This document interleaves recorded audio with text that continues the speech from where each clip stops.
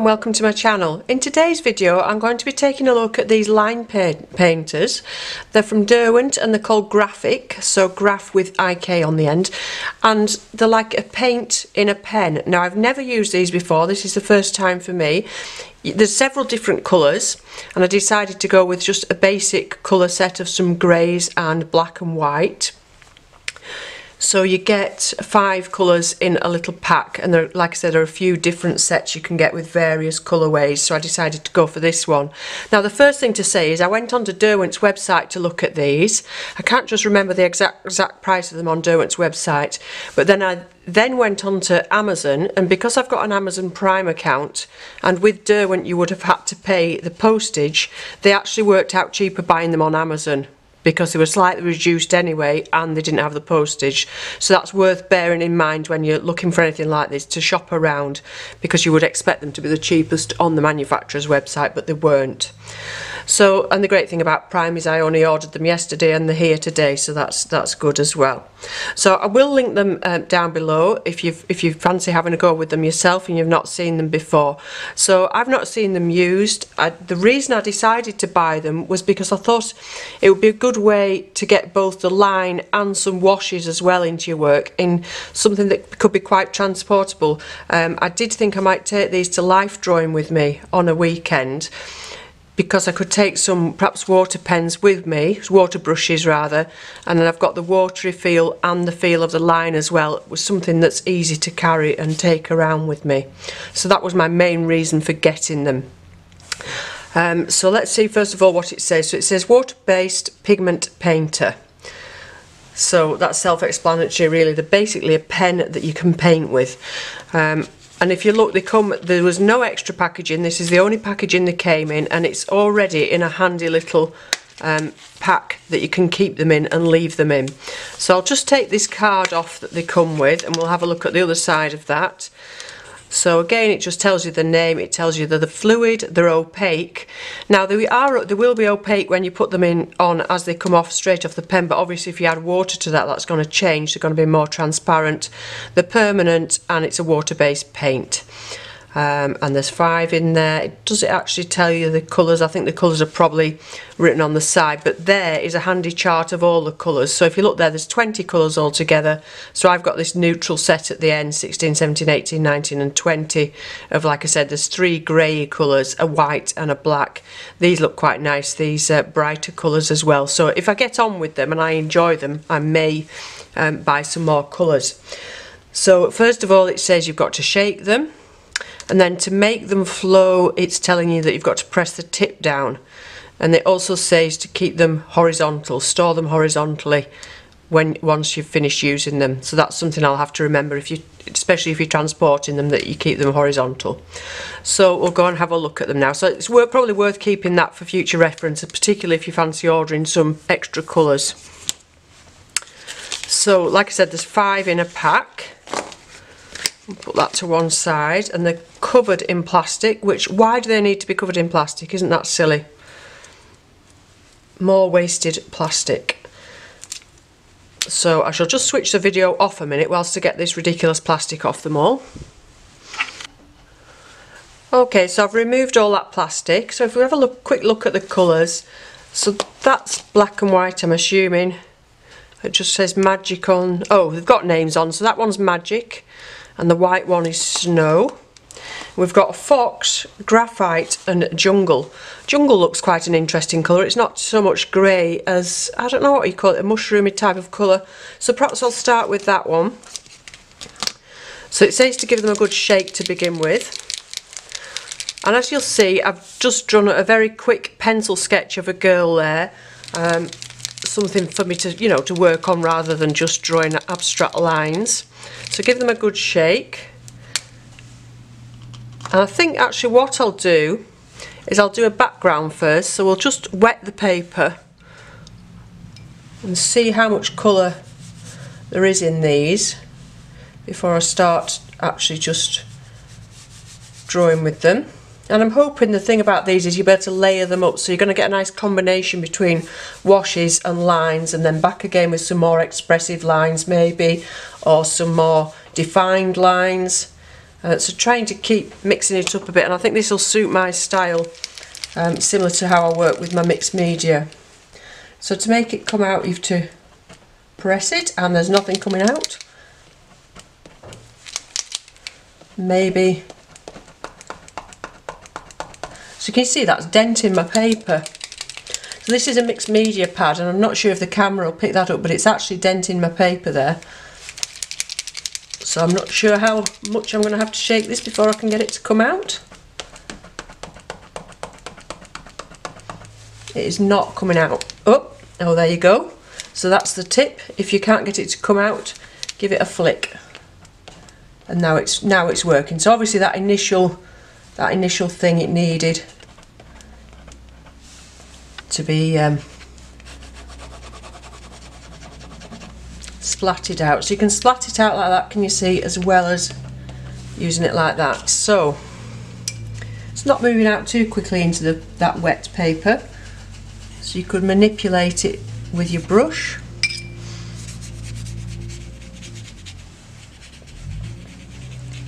So perhaps I shouldn't have been as rough and made those dents in my paper. It's quite a nice colour. Let's have a scribble into that as well.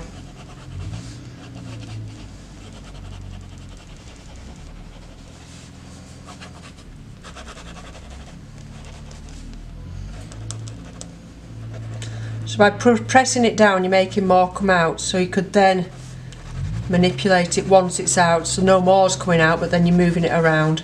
So press it to make it come out and then move it.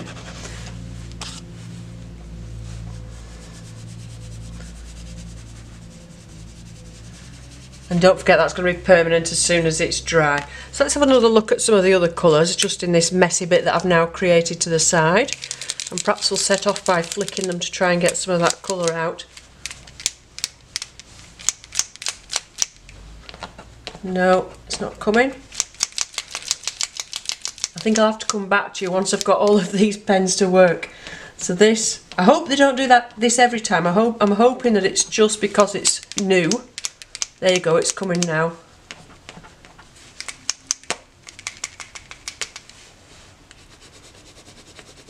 You know, if they dried up like that every time and you had to have a workout to get them working before you could set off drawing, it wouldn't be much good. So I'm hoping that's just because they're new. So that's a nice colour as well. So that one is, what did it say, graphite. So let's go ahead and try and do some sketching with her on this one, using this one.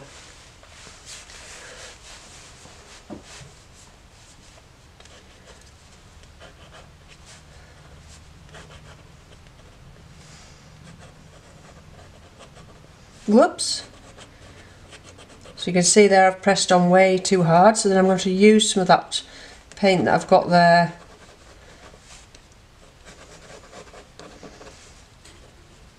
and move it around. If you make a mess like that, you can always suck it up with a brush or a tissue or something. Because I've never used these before, so it's all new to me. So it's very much like a paint rather than an ink, is what I would say about these.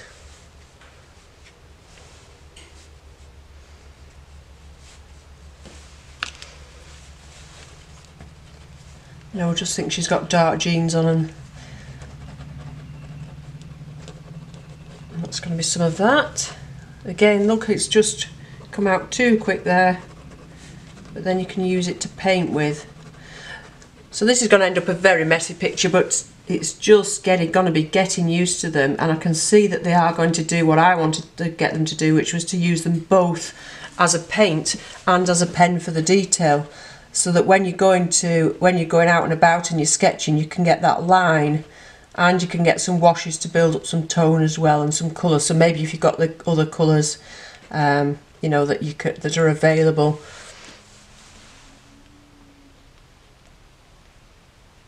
So to get some more detail, but then also to have a bit of fun making some more expressive lines. And I've made a mess of her eyes there. Oh, she looks grumpy, doesn't she?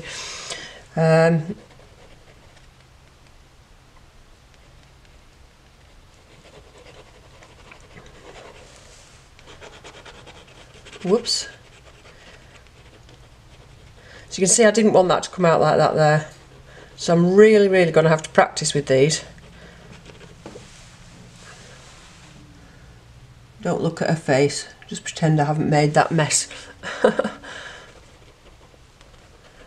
haven't done much sketching this week because I've not been feeling too bright, so forgive me if I sound a bit groggy. So I'm hoping that once that, obviously once that dries, I'll be able to come back on top of it. But I'm sure you can mix the colours together as well whilst they're wet. Okay, so this is the black one, Magic. Maybe it's not actually black, it's quite a blue black, which is actually quite nice than just having a very dark black. I mean, it is dark, but to me that looks quite bluey. So that's actually quite nice. Make her hair a bit darker maybe.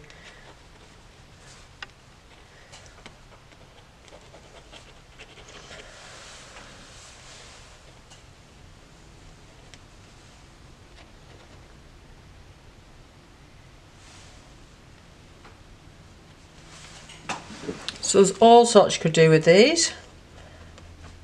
And you can mix them together where they're still a little bit wet. You can, where they've dried, you can come back on top.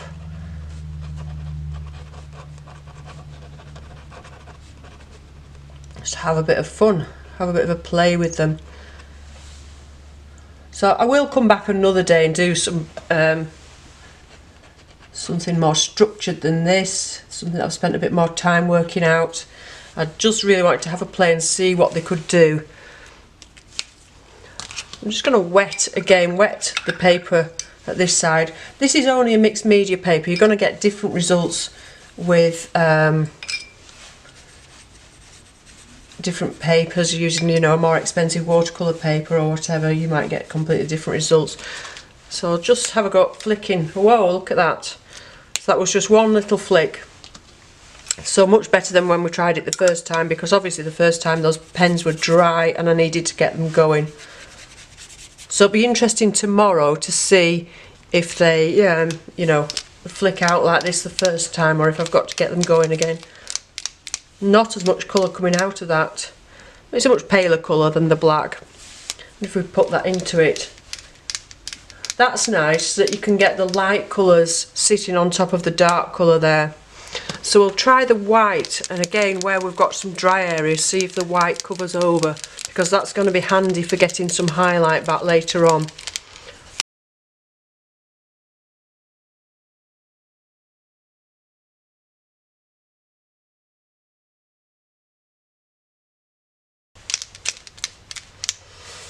Okay, so I've got that white moving now.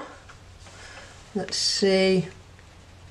So it is going to sit nicely over the top of the darker colours. I mean, look at that, that's great that you can just draw with some white paint like that over the top of that darker colour and get those highlights back. So again, for when you're taking them out and about and you want to get a highlight back, that's going to be fantastic for that. If you just keep it down and keep it flowing, you can get quite a bit out. And then you can paint more with it, so you can get your brush. You might not be able to see that with it being white anyway, but you can get your brush and move that around.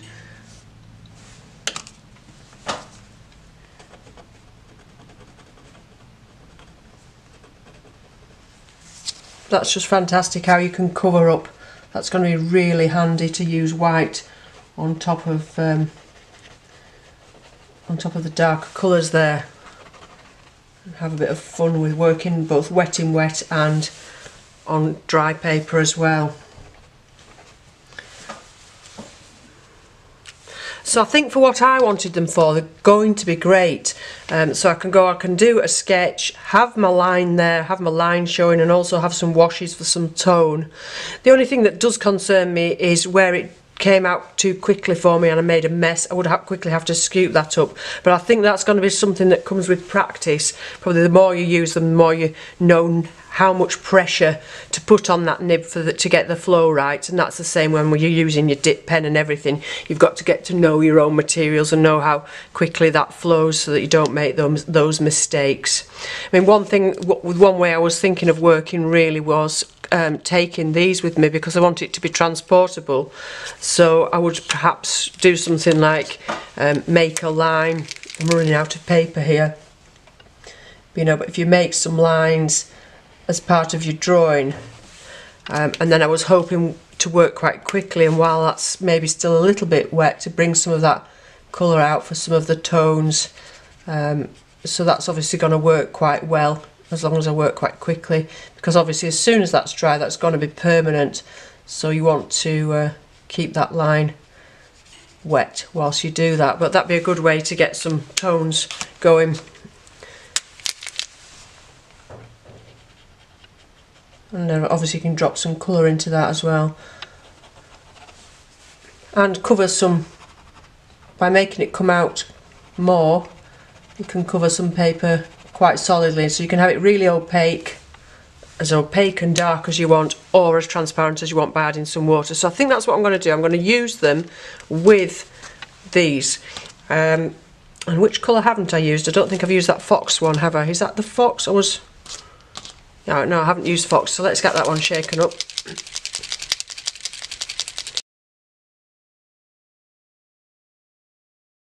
Okay, so the fox is actually, I would call it more or less silver. So it's a much more silvery grey than that grey that I used first of all, which was the graphite.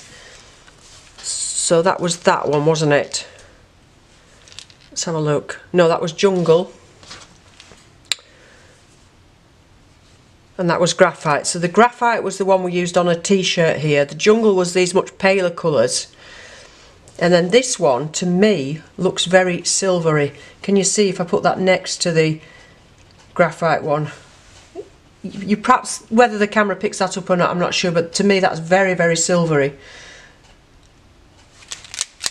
See if I can flick some out.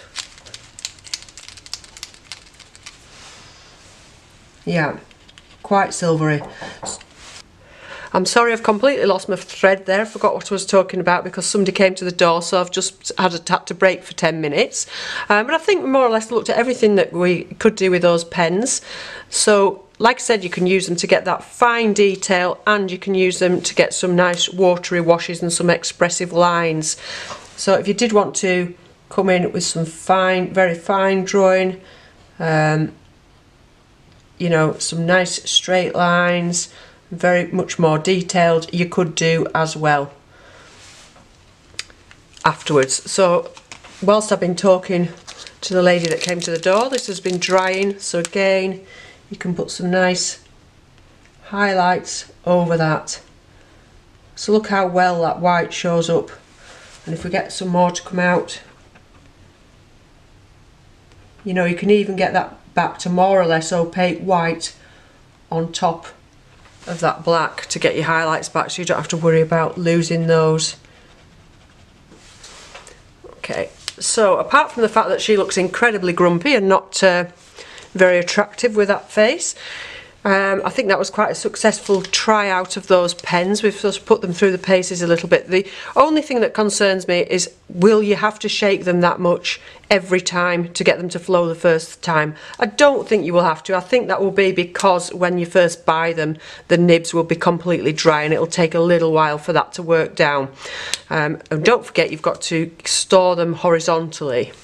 So that's the only thing that really concerned me, apart from it flowing out too quickly, which that will be all down to me getting to know them and practice with that. So like everything else, that's just going to be practice, using them more and more and getting used to what they can and can't do. And then I'll go on and try using them with different media as well. These would be quite nice to work with the Derwent Inktense. So you could do some washes with your Inktense, and then you could draw on top with your liners, or you could layer it up. You could get some colours of the Inktense underneath and then some of these on top. And I think it would be rather nice to actually treat myself to some of these other colours. If you look at these, some lovely like a turquoisey blue there, and a nice green, and these pinks and oranges, nice hot colours there. I think would be rather nice, and I do like the fact that they come in these so we can transport them. So I'll try them another time on a watercolour paper. This was just a mixed media paper for a bit of a play and a mess around. I hope you found that useful if you've got them. If you haven't got them and you were fancying giving them a go, I hope that's given you a bit of an insight into them, and I will use them again most definitely. I do like them, and I will perhaps do something a bit more detailed and a bit more structured next time. This was just to have a bit of fun and a play with them and see what they can do. So let me know what you think in the comments below, particularly if you've got them. It would be helpful for other people if you could pop that in the comments below and let them know what you think. And have you got the other colours, and do you like them? Because that'd be something that would be handy for me to know. So thank you very much for watching. I'll be back again soon with another tutorial or demonstration. I'm here every Monday and Thursday. For those of you that are new to the channel, thanks for joining us for the first time, and don't forget you can subscribe below to see more of my tutorials. Thanks for watching, and bye bye for now.